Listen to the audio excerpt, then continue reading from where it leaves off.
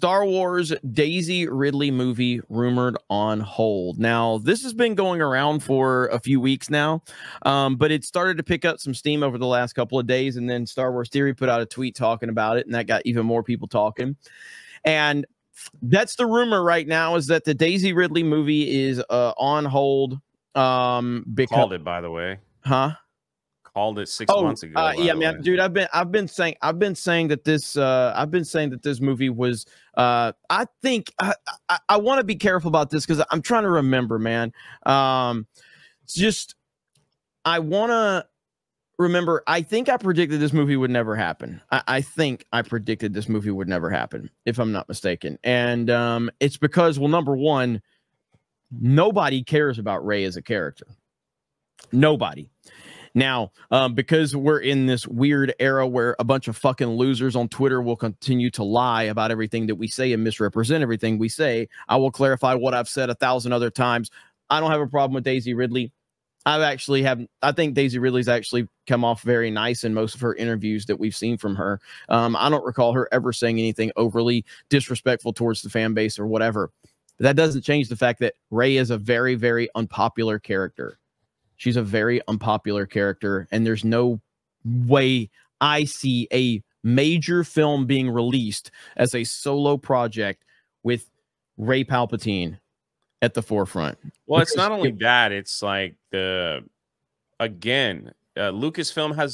does a wonderful job in putting great people around their projects that come out and say, I want to make men upset. I don't like white guys. This movie's not made for them. If you don't like it, don't watch. They just do a wonderful job. If you don't like it, you're a misogynist and probably a racist.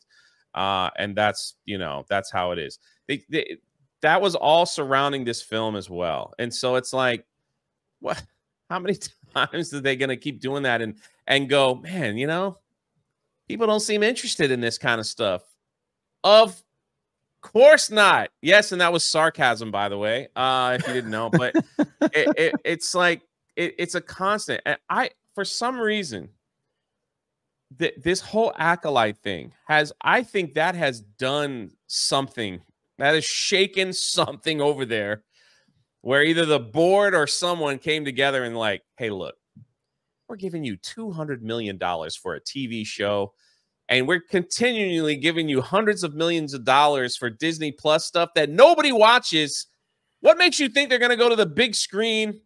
So I have a feeling they want to see like what the Mando movie's going to do before they even launch another project. The last Star Wars movie was the Rey film, right? The Rise of Skywalker. And it barely creeped over $1 billion, and it barely made a profit. It was going, yeah. The trend was going down from Well, yeah, I mean, Force Awakens makes $2 billion. Last Jedi makes $1.3 billion, and then Rise of Skywalker makes barely $1 billion. And essentially, Rise of Skywalker made no one happy. So you had the Last Jedi pissed off a huge portion of the fan base, the majority of the fan base, but then you had a bunch of different fans that came from the Last Jedi, and then the Last Jedi fans all hated the Rise of Skywalker because essentially the Rise of Skywalker abandoned anything that was set up in the Last Jedi, and everybody else that already hated everything from the Force Awakens and before the Force Awakens, Rise of Skywalker is the biggest disaster ever. So that really left Star Wars in a weird place. Then, of course, you had The Mandalorian season 1, season 2 that really got things back on track. And now with the Mandalorian movie, I feel like they've lost all the momentum that they would have had for Mandalorian. Apart, man. Yeah, because Mandalorian, I'm still skeptical on if a Mandalorian movie can be a success because on the big screen, because that still probably could be a hit for them. It's really hard to tell. You said after season 1 and 2, the Disney Plus shows were starting to pick up, because even I think for me personally, the Boba Fett series was the worst thing they ever put out. Never saw it, thankfully. That has high viewership.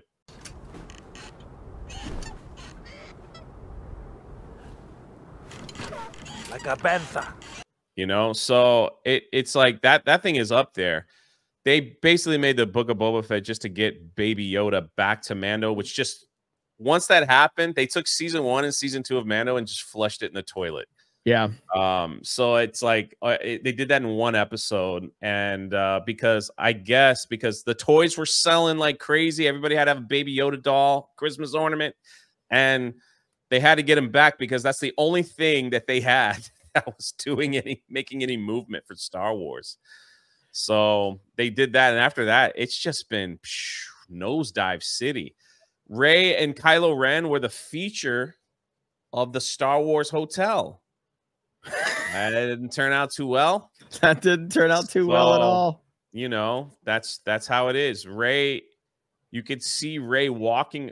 So here's the thing: if you go to Hollywood Studios, if you want to meet Darth Vader and get a picture, the wait time is about an hour. And we've recorded this on Park Hop, an hour, sometimes 2 hours. Chewbacca's about an hour. Rey just walks around the park. She just walks around Galaxy's Edge for anyone just to walk up and take a photo. So that's all I'm saying, man. Like, it's like, you know, I wonder, like, it always makes me wonder if Darth Vader just starts walking through Galaxy's Edge, is he going to get mobbed? Are they going to need like people surrounding him, like for photos, or how would that work? That's it. But Rey walks around without a problem. Now, Chewbacca, they put behind like these border walls.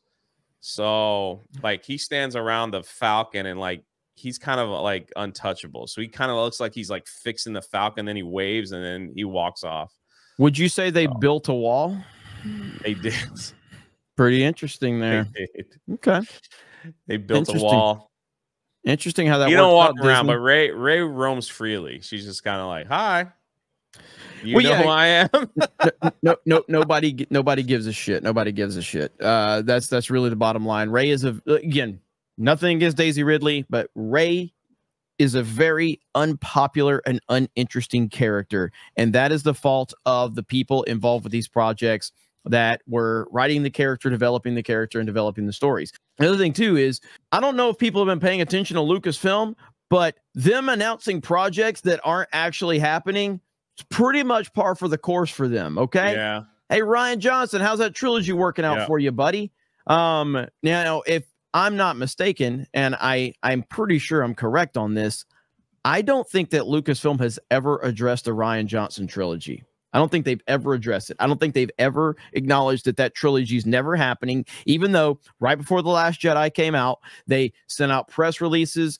It might still be on StarWars.com. Rian Johnson, writer-director of Star Wars The Last Jedi, to create all new trilogy. This is November 9th, 2017. This would be about 5 weeks before the release, if I'm not mistaken. No, not 5 weeks. When did The Last Jedi release? No. It did release in 2017, but it was like December, like middle of December or something like that. So this is like a few weeks. This would be a few weeks before The Last Jedi released. So this is still on StarWars.com with Rian Johnson's trilogy here. So there you go. From director Rian Johnson, Star Wars The Last Jedi was just the beginning of his journey in a galaxy far, far away. Lucasfilm is excited to announce that Johnson will create a brand new Star Wars trilogy, the first of which he is set to write and direct. So there you go. As writer-director of Last Jedi, Johnson conceived and realized a powerful film in which Lucasfilm and Disney are immensely proud. Look at that.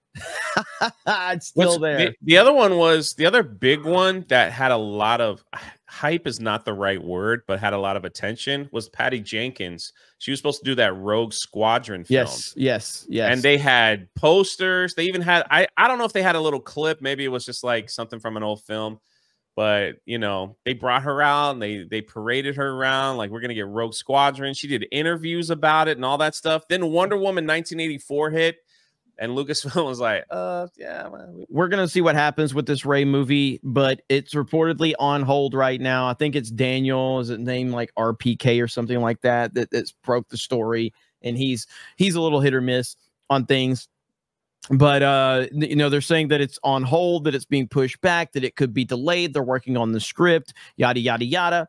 This information is out there for a reason, because they're trying to gauge how much people actually care about this character and this project. That is strategic on their part. They do it all the time, so that they can actually see, like, hey, after the Acolyte failed and we lost all of this money, we need to make sure that people are interested in some of these projects we have coming up. Now, I think Mandalorian movie 100% is happening. I think that the you know, isn't there an Ahsoka movie, I think, too, that's supposed to be happening? It's season 2. It's not even supposed to start filming until late next year. Yeah. After all the people have forgotten about it. Yeah. So, but this is what they do as well. They put it on hold, and then they're like, put this in the folder of never speak about it again. Kind of like Ryan we don't Johnson's give it trilogy. an official like cancellation. The only one that they gave an official cancellation for was, I believe it was the Acolyte. Oh, so it was like poor someone can correct me, but it's like the Ryan Johnson trilogy. It's like, put that in the folder of never bring it up or talk about it again. And maybe people will forget. Yeah, maybe. I don't think they can be redeemed. I think that this ship has sailed. I have been saying this for a long time, that they need to get out of not only the we all have said that they need to get out of the era of like the original trilogy era, but at this point in time, era, they just gotta... you need to move on. You need to just go so far into the future and get away from all of this timeline that you have fucked up, and almost reboot of sorts. But when people from the past are discussed, it needs to be people like Luke, Han, and Leia, not Rey, Finn, and Poe. But even then, it's just going to come off as pathetic and desperate. So I don't know, man. I don't know.